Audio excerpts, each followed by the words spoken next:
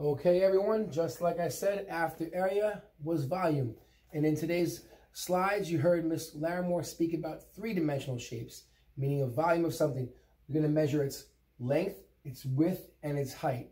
Now, because math has the commutative property of multiplication, you may call that width, I may call that length.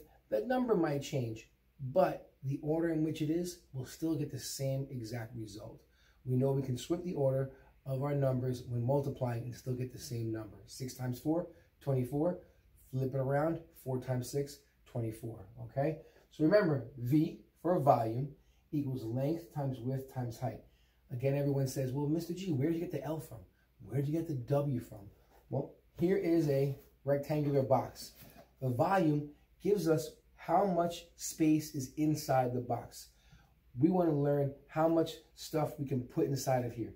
And there are definitely real-world applications for this. Let's just use this first one as an example. So here, I have my height. I'm calling it 5. I'm calling my width 12. And my length back is going to be 6. Let's put it 6. So to make it easier for you, we'll say the length is 6. That's where my L comes from, 6. And in this case, we're using inches, right? We wouldn't use feet or yards or miles because this object is too small. So my length is 6. That's my L. I'm going to multiply it by my width. We said my width here is 12.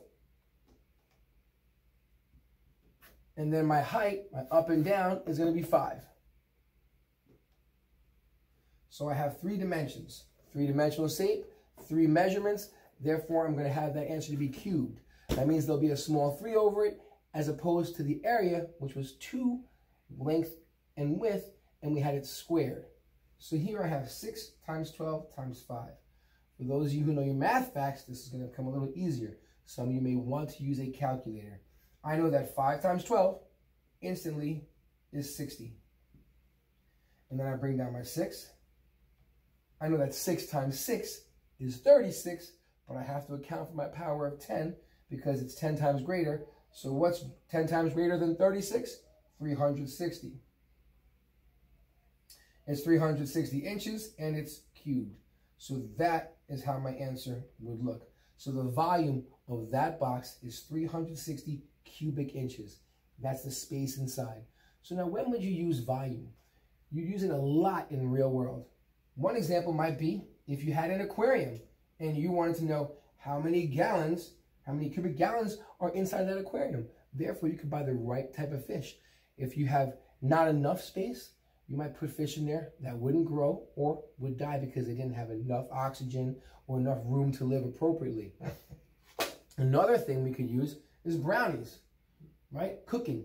A lot of volume in cooking, a lot of volume in liquids. So here's my brownie pan, or I can make it a cake pan.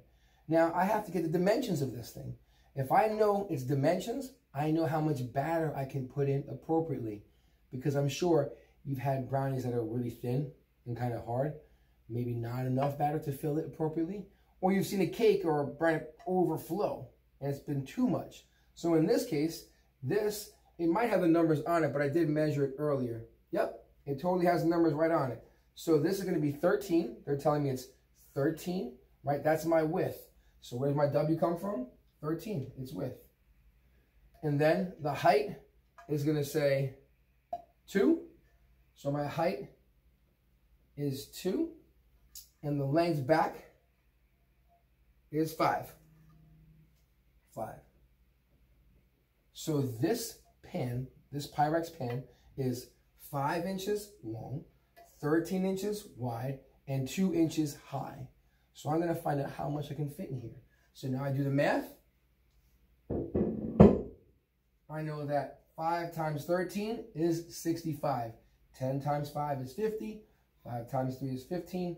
15 plus 50 is 65. Bring down my 2. 65 times 2. Well, I know that 60 times 2 is 120. Plus 10 more is 130. So that's going to equal 130 cubic inches, right? 130 inches cubed. So now I know exactly what the space is inside of that Pyrex dish, so I can measure appropriately when I add in the brownie mix or the cake mix or whatever you're going to make. Knowing something's volume is really important. Even if you need to know how much liquid can fit into a quart jar or into a jar that you don't know the size of, you can get the volume and find out how much appropriate liquid can go in, how much drinks you should have per day, how many ounces of fluid you should have in a day, ounces turning into gallons, etc. So learning the volume of something and remembering that the L, the W, and the H, one is each different measurement. If you multiply all three, you'll get the volume for that measurement. I hope this helps. Make sure you're using this to help you with your slides. And I'll make another video tomorrow. If you have any questions, please ask. Have a great day.